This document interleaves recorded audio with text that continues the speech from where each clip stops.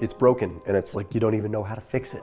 I mean, what do? You reduced calories to the point where, okay, now I'm not losing weight anymore. What am I supposed to do? Just keep reducing calories until I'm eating 500 calories per day? You know that that's not going to work. You know that's not the right way, but something tells you to keep doing it because what else are you going to do? You could start exercising more, but then you're just burning more calories and putting yourself in the same kind of situation. Well, it's not the end all be all. There are potential ways that you can sort of resurrect a metabolism that has been crashed a little bit. And I think this day and age, our generation has probably wrecked our metabolisms quite a bit because we have lived through various different diet fads, and we have all lived through like a period of time where different diet fads have been pushed on us, forcing us to kind of crash our metabolisms, or we've been forced to exercise it to the nth degree while also being in a deficit. It is a proper balance of being able to put yourself in a deficit to trigger the proper metabolic effect there, but it also comes with a balance of being able to eat more and exercise more. And repairing your metabolism is not just as simple as, oh, I'm going to take a diet break and eat more calories and sit on my bum. Okay, there's a lot more to it than just that, and it comes down to something called G-Flux. G-Flux is the energy flux, and I've got some interesting data to share with you. Essentially what it implies is that if you move more and eat more, you will be in a better metabolic position than someone that just reduces calories and doesn't also add more activity. So let me paint a picture for you. If you were to look at two different people, and I've talked about this in another video, one person was consuming 2,000 calories per day and burned 2,000 calories per day, and person B consumed 3,000 calories per day and burned 3,000 calories per day, you would say that both people would be at maintenance and stay at the same weight, right?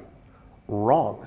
The person that eats more and exercises more, even though they are at maintenance, they will probably lose more because of energy turnover. It's called energy flux. So I'm going to jump right into one interesting study that was published in the journal Clinical Nutrition, ESPEN, from Dr. Chris Melby, who is one of the most well-renowned, respected researchers in the world of metabolic health. He's awesome.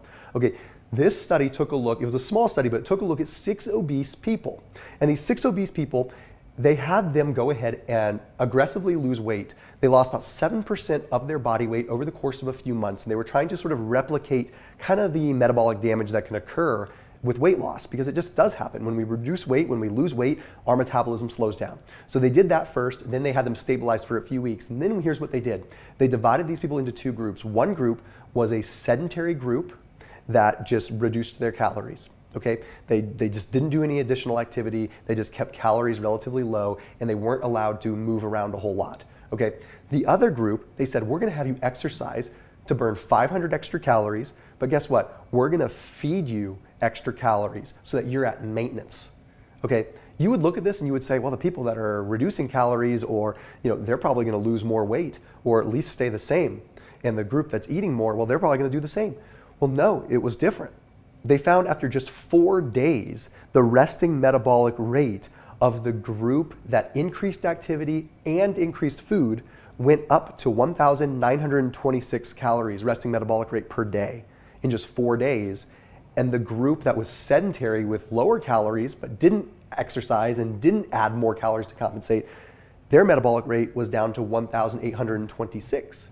This is only just 4 days, and you already have a delta of 80 calories between the two.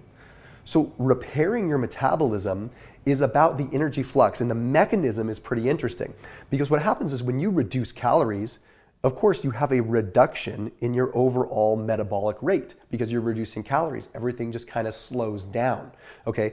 But when you are moving more, not only do you potentially build muscle, not only do you potentially have more, nutrient partitioning and more overall just energy flux there, but you're also possibly building muscle and having this whole metabolic drive that is increased. The energy flux, okay, the energy that it just takes for movement in general, like the actual law of energy, that alone is going to burn calories, and that alone can activate what's called the sympathetic nervous system. This activation of the sympathetic nervous system then triggers more activation of like hormone-sensitive lipase, fat-burning processes, because you're increasing adrenaline and epinephrine. It seems as though we are designed to be moving more and eating more. So what exactly do you do? Here's the kind of step-by-step thing. You're in this position where you're stuck, okay? You increase your calories, but you do not just increase your calories. Increase your calories, 200 calories. Just try it, okay? But you have to commit to also exercising those additional 200 calories, okay? So you can even increase to 500, but I would recommend starting small. Go 200 calories for a week, more per day. 200 calories per day more, but also move a few thousand steps more per day. Okay, so if you factor in how many calories you're going to be burned per 1,000 steps, then you can do a lot, right? And I'm not going to give you the breakdown there because it's going to be different based on weight, but you could literally go on Google and you could figure that out. You could figure out, okay, I weigh this much, how many calories do I burn with X number of steps? Because what I would rather you do is rather than just say go on a stationary bike and burn 200 calories, I'd rather you just burn 200 more calories throughout the course of the day. Now, the interesting thing is when we look at that AGCN study that I mentioned earlier, the perceived hunger was quite a bit lower too in the group that was exercising more and eating more. Probably because they felt like they were able to eat more. They're like, I don't feel like this is a big deal. I feel like I'm moving around a little bit more, and heck, I get to eat 500 more calories. That makes my brain happy, makes my body happy, and it makes me feel like I can sustain this for a long time. Plus, you get the benefit of constantly keeping the body moving. One of the things that you can do to sort of piggyback additionally off of what we learned in this study is you can also, when you do consume calories from protein. Okay, 20% of the calories that you consume from protein are allocated just to metabolizing that protein. So what I mean by that is protein calories burn some calories. It takes a lot of energy to metabolize protein. So I put a link down below for today's video sponsor. If you ever do protein shakes, I always recommend getting whole foods whenever possible, but there are periods of time where you need convenience and need a shake. So SunWarrior has these really cool new shakes called their Active line. Okay, their Active line shakes have pea protein. They also have pumpkin seed protein, which is really cool stuff. So you're getting a nice blend of plant-based protein in there that I love. Plus, you're getting some of the fibers that also take additional digestion, but they also have some probiotics and some enzymes in there to make digestion a little bit easier. So that way you're getting the muscle repair, you're getting the things that you need, but you're also getting some of the things that allow that potential nutrient partitioning to actually take place. So I put that link down below. You can save 20% off of your SunWarrior products by using that link down below. They've been a sponsor on this channel for a long time. And then if you're doing lower carb, this product will work, their active protein line works, but also their SunWarrior Warrior blend is a hemp and pea blend that only has a couple grams of net carbs. So definitely recommend that you check them out. That link is down below to save 20% off your order with them. So check them out. Another thing that we have to factor in is that our muscles are secretory organs, meaning they secrete myokines. They secrete signals that keep things moving. The more muscle we have, and the more that we move said muscle, the more consistent relevance is being communicated to the brain, saying maintain this muscle and burn fat. Okay, so it is definitely a goal that we should have to be able to be at maintenance calories at a higher level. So what you would continue to do is the next week, bump it up to 400 or 300 maybe if you want to just go incrementally. 300, 400 more calories, but add more activity in. And probably stop at 500. Don't start going up 1,000 or 2,000 because then you might break your body down. But eventually you get to a point where, yes, I can eat 3,000 calories per day because A, my basal metabolic rate has increased, so that's accounting for something. And then B, you're also able to exercise more, and that's going to account for something. This is going to repair your metabolism much more than just taking a diet break, eating a bunch of calories and sitting on your bum like I mentioned before. And it's definitely going to be better at overall weight loss for the long term than just reducing calories and hoping that you can continue to reduce forever and ever and ever.